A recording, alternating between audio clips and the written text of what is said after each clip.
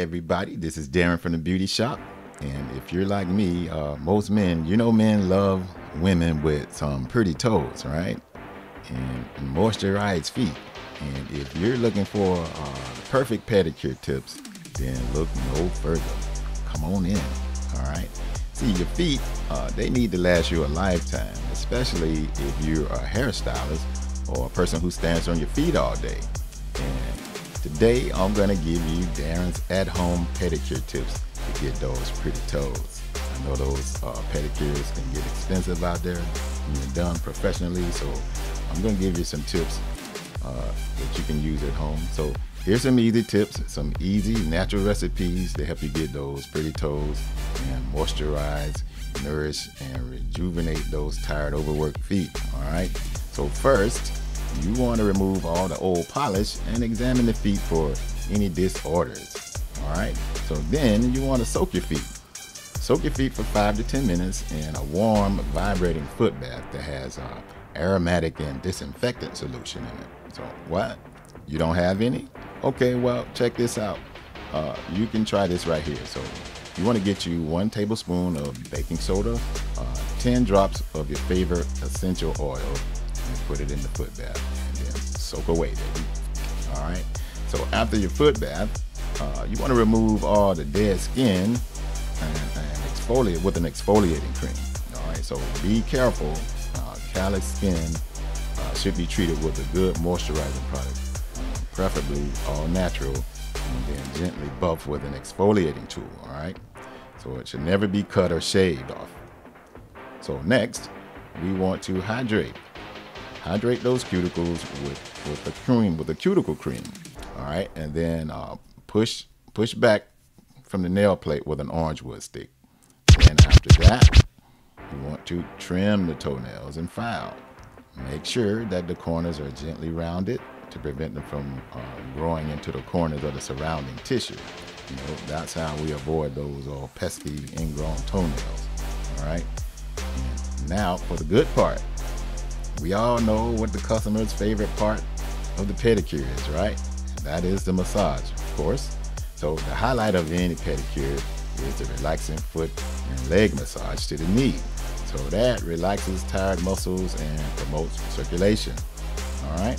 So finally, after the massage, apply your favorite polish.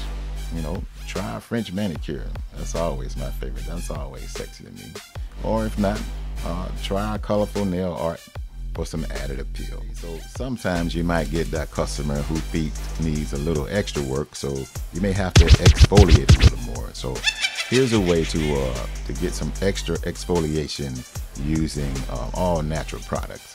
So first of all, you want to use a loofah sponge to exfoliate the tops, the sides, and the bottom of your feet. So remember to scrub all your toes or in between your toes too. So after drying with a fluffy towel, you want to apply your favorite moisturizer, generously, put it all over, and then put a thick heated dryer. Get a thick sock in the dryer. A pair of socks to put in the dryer for that pampered feeling, right? All right, so here's how to make the exfoliating foot mask. All right, you're going to need a half a cup of oatmeal, a half a cup of cornmeal, 1/2 cup of coarse salt, a half cup of unscented body lotion, and 4 tablespoons of aloe vera gel. Now, in a large bowl, you want to combine all the ingredients. Slide your feet into the mixture and rub, beginning at the toes and working your way up to the heel and the ankles. Do 1 foot at a time, rinsing in a separate bowl of warm water, okay? And that should get you straight.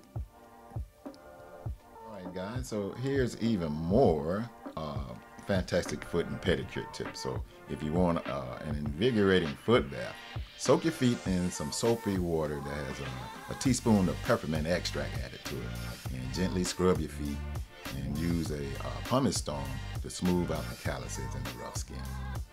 You want to prevent corns and calluses?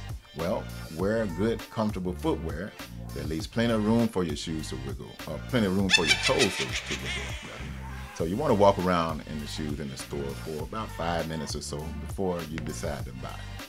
And if they're going to hurt your feet, you'll know within the first 5 minutes. So take note of Any pinching, and if they rub in a particular spot, don't buy them, okay? I don't care how pretty they are.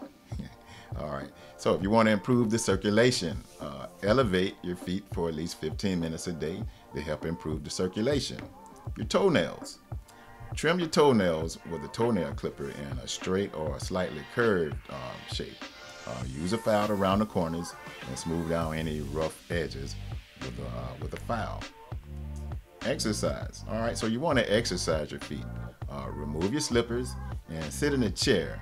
Now, press your toes down hard on the floor as if you were making knuckles with your toes, but don't let them curl under, right? So relax and repeat a few times, and then sit on the edge of a chair with your heels resting on the floor. Spread the toes wide and then relax them. So you want to repeat this about 10 times. All right? Now that should be enough pedicure tips to get those feet looking great and feeling great, and you can enjoy them. All right? It's Darron from the Beauty Shop. I hope you enjoyed the content. Take care.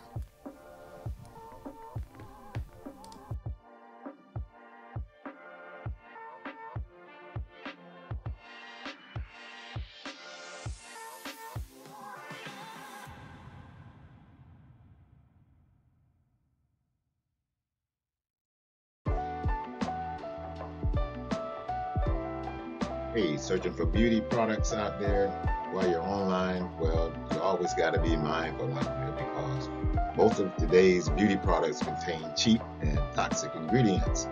Hi, I'm Darron Hartman from Darron's Beauty Shop Online, and this is where we promote the business of beauty, health, and style. And today, I want to expose my top 3 toxic ingredients found in most popular beauty products.